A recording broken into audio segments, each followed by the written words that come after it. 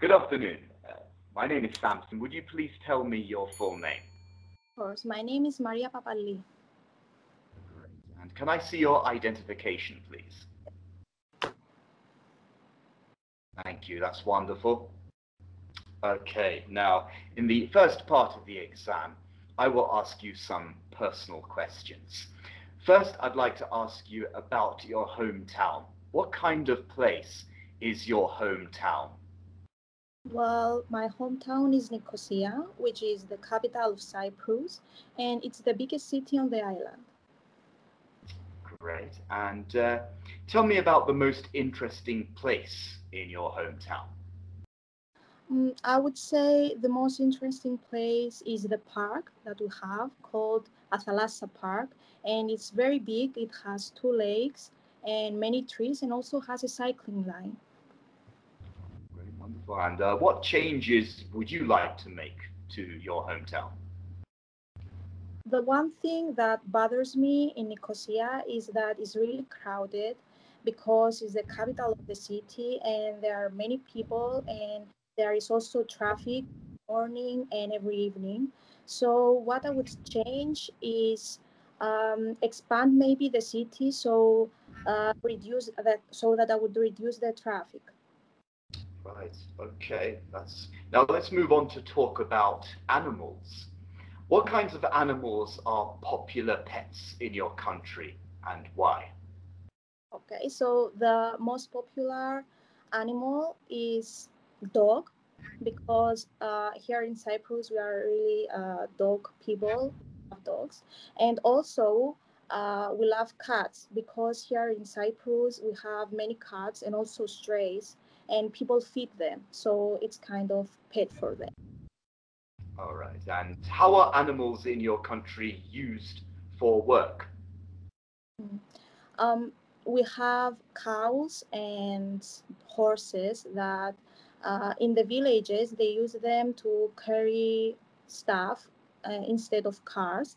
But we also use them. We use sheep and cows again for milk industries. All right. And are there any animals in your country that have special significance? Mm, the animal that stands out, I would say, is the cat because there is also a story for our country that Saint Eleni brought cats in the island because there were a lot of snakes, lots of snakes, and she brought the cats in order to reduce the snakes, and people stop have problems. So now there is a big number of cats in the island, and it's like a symbol for the island. Oh, that's good. Now let's talk about travel. How easy is it to travel in your country? Okay, so inland, the most popular mean of transportation is by car, but we also have buses and bicycles. But if you want to travel to another country or from another country to come here in Cyprus, the most popular would be the airplane, but there are also some boats. Right. And what form of transport is the most popular and why? Um, if you are traveling inland, as I mentioned before, is the car because it is the easiest, and also the buses are not, they do not have a very good schedule timetable, so people don't use buses. But if you are going to travel abroad, then people prefer airplane because are fastest and also cheaper. And are there any parts of your country that are difficult to travel to? Why? Why not? Um, I wouldn't say that there are parts of the country that are difficult because it is a small island and we have accessible roads to any place. And you can go, if you own a car, you can go anywhere you want. But there, if you don't have a car and you travel by bus, Obviously, you can't go anywhere because there are specific places that the buses are scheduled to go. Great. Thank you very much. That's the end of this part of the test. We'll now move on to the next part. So in this part, I'm going to give you a topic and I'd like you to talk about it for up to 2 minutes. Now, before you talk, you'll have 1 minute to think about what you're going to say, and you can make notes if you wish. Do you understand? Yes.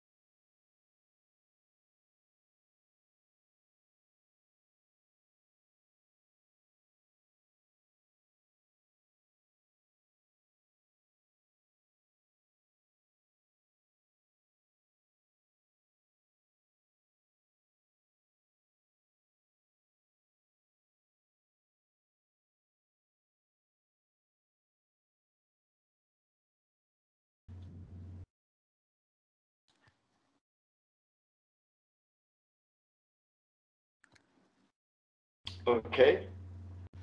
You may start speaking. Go ahead. Okay, so one of the many environmental problems that my country faces is the reduction of some species of birds because people are love to hunt here in Cyprus, and they overdo it and they kill many more animals that they supposed to, even though there is a law that says there is only a specific amount of birds that you can hunt and on specific days. And well, the negative impact of this problem is that now with the reduction of these birds, other species, other animals, they have also a problem that they feed from birds. For example, some kind of wolves, they like to feed these kind of birds. And now with the reduction of these birds, they have a problem because they don't have a lot of food to eat. And so what the government of my country decided to do is to reinforce the law, and they raised the amount of money that you will pay if you go hunting whenever you are not allowed it. And they also made seasons where the birds are multiplying. On these seasons it is not allowed to go for hunting. And this has showed that it has good effect, but we need a long way in order to reach the state where the Okay. bird. Thank you very much. That's 2 minutes up. Okay. So on this next part, we've been talking about an environmental problem in your country, and now I'd like to ask you some questions related to this. First, let's consider global environmental problems. So tell me about some of the environmental problems that are affecting countries these days. The most talked problem would be the climate change, and it is happening because of the global warming and the amount of pollutants that we expose to the environment. And also a very serious problem is deforestation, that people cut off trees in order to build cities or industries. And do you think that governments around the world are doing enough to tackle these problems? That's a really good question, but I believe that not all countries are trying to protect the environment. Well, especially in the last decade, I have seen many countries and organizations that they come together and try to do something that is best for the environment, so they can help planet Earth, but also enhance the lives of the humans. For example, they try to provide electric cars, not cars that need um, gas, or they try to find alternative ways of energies, and many ways. They also promote bicycle instead of using a car. So many countries are trying to protect the environment. Right. And why do some people not consider environmental problems to be serious? Um, well, on the one hand, I think that they do know that this is a serious problem, but for a reason, for example, financial reasons, they do not want to accept that the hurting the environment is a serious problem. But on the other hand, I believe that also education has a really important role here. For example, if you do not teach the communities, the children from a young age, that how we can cause harm to the environment and what we need to do in order to protect the environment, then we will have a community that does not believe that we should care about the environment at all, because they do not know what the hazards are. Right. And okay, we'll now look at environmental problems and disasters caused by humans now that we're talking about this. So, what do you consider to be the world's worst environmental disaster caused by humans? Hmm. There are many problems, but the most serious environmental problem would be the climate change that is causing ice to melt. And this has some serious problem. For example, one problem that I can think of right now is that when the ice are melting, they will be some microorganisms will be revealed that they may be harmful to the human body, and this will cause new diseases and maybe lead to pandemic. Right. And why do you think environmental disasters are caused by humans? Why do you think they happen? um, because humans produce things that nature will never produce by itself, or it will never produce in such a big amount, in these great amounts that human interactions produce. For example, carbon dioxide is part of a natural cycle of the environment, but with human interactions, we produce way more lot of carbon dioxide than the environment can absorb. So it is causing a real problem. Right. Okay. Thank you very much. That's the end of the test. Okay. So you can take a deep breath now and relax. It's over this time. And okay, I'm just going to add up your score, your band. So we'll have a look at that, and then we'll go through the other parts. We'll see how you did. So just give me a second there. Be right with you. Yes.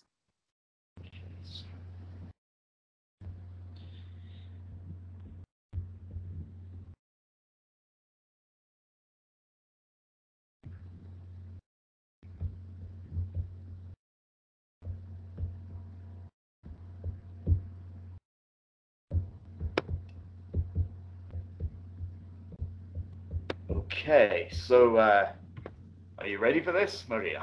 How did you think you did with your score? I don't know. I was nervous. You were nervous. Yeah. Thought you handled it pretty well. I mean, it was you were talking quite assertively, which really does help. Okay, let's have a look at your score here. So I think we're looking at we're looking at a 7 here. I mean, we're looking at a 7, but that can be. You can easily increase that. I mean, like you said, maybe it was your nerves that were acting up on you a little bit. You can increase that to an 8. You can increase your band score by 1, in my opinion. And obviously, a 7 is it's good. It's really good. We'll have a look through and see how you did. What sort of score are you hoping to get in the real test? Anything above 6.5. Anything above 6.5. Well, there you go. You're doing it. But I mean, what we could look at is how you could be more on the safe side. So, I mean, 7 is good. I mean, you've gone above 6.5 and everything. So let's look at your fluency and coherence. So that's basically how natural you sound. I mean, I thought you sounded very natural indeed. And you were producing very good ideas, and the way you were addressing the questions, you were addressing the topics fluently. That's what it is, fluency and coherence. You had you expressed opinions very well, and how you were agreeing and disagreeing. I thought it was you had a few ums and ahs here and there, but that's all you can do. Maybe is use a few more linking words to that, just to avoid that kind of stuff, and a bit of self-repetition that you had in part 2. I mean, that was I felt that's where you struggled just a little bit, but you collect. I mean, you were very close. You almost stopped at the end of it was going to. You had 10 seconds left of your 2 minutes. So the important thing here is to definitely keep going, which you eventually did. You didn't stop. You didn't give up. You kept going, and that's very important in the IELTS test. And I would say, definitely, work on that. If you're on part 2 and you're struggling a little bit to continue with your topic, have a subtopic in your mind. Have an extra idea, even if it's off topic. I mean, it's even okay just to talk off topic, just as long as you address the question, and you show the examiner that way that you understood it. So, like say 30%, you answer the question. If it was this was a topic you could more or less talk about, struggled a little bit at the end, but that's okay. You could just go on to something else. But well, to be honest with you, I'm not an expert on the environment. My topic is such and such and such. I'm into art. Just you can make it up that way, and go on to something that you're more comfortable with. So if you went on to your subtopic for the last 10 seconds, I think that's okay. I mean, you can if it's a topic that you really are not aware of, then you can just address the question, saying about you've asked me what I think of these environmental problems. I'm not an expert on the environment because I haven't studied geography or stuff like that, anything about ecology. I'm into this. This is my major, blah blah blah blah blah. And then you can again refer back to the topic, saying I think it's a terrible thing to answer your question. It is a terrible thing to have environmental problems in this day and age. Just keep going and make sure you address the topic, even if you don't know it, and go off topic. That's fine. All right, that was. Let's go to lexical resource. Vocabulary. I thought you had a wide range of vocabulary, and I think you were using it very effectively, which is very good. And this is what I actually don't have any problems with you. I think you can always obviously increase your vocabulary a little bit, but I don't think you struggle with vocabulary or you were not looking for too many complicated words. You look complicated. You did have a wide range of vocabulary, and they were topic related. So very good stuff there. I wouldn't go too much into your vocabulary. If we're looking at grammar, I think you were very good in that one too. I think this is your strongest point actually, which is usually most candidates' weakest. I would say your strongest point here is probably grammar. You had good connectives. The prepositions were good, and you addressed those very well, and you kept going, and you didn't have trouble structuring your sentences.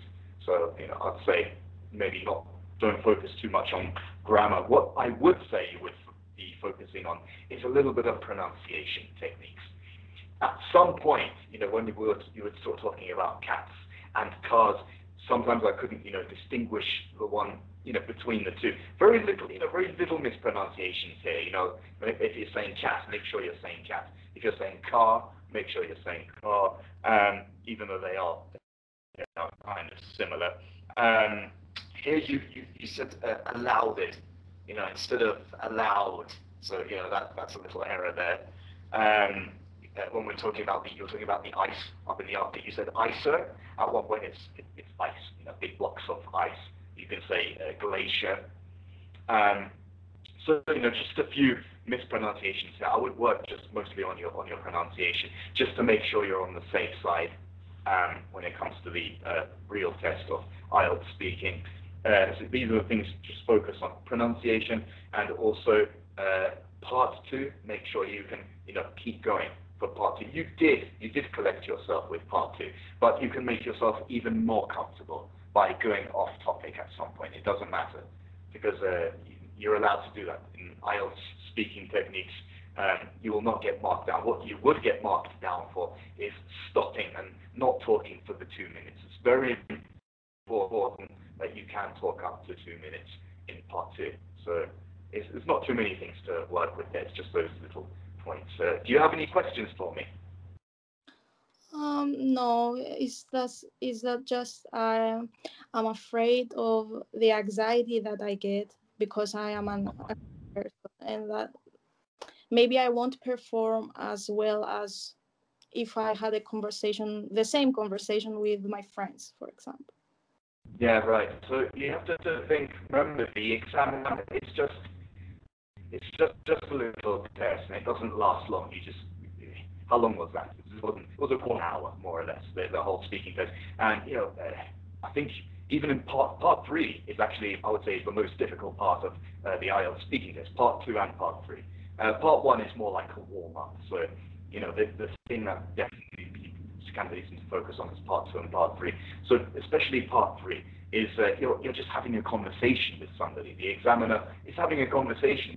That's what it's like. It's more like that rather than an interview. Even though part 1 is more like the interview part. Another thing I wanted to mention with part 1, try to extend your answers a little bit. Make sure that they're not too short. Extend them a little bit, even though they are very simple, short questions. Just make sure you elaborate a little bit more on what you're saying in your answers in part 1, and you should be fine with the stress levels. The best thing to do is warm up beforehand. Listen to maybe a podcast or two, so you're thinking more strongly, you're more comfortable speaking in English, and you were doing that anyway, but you're speaking more or less assertively. To speak even more assertively, just be louder, sit up straight and everything, and because you've got a good command of English, and it's just a few techniques you need to work on. There is nothing to be stressed about. Don't worry about things like that.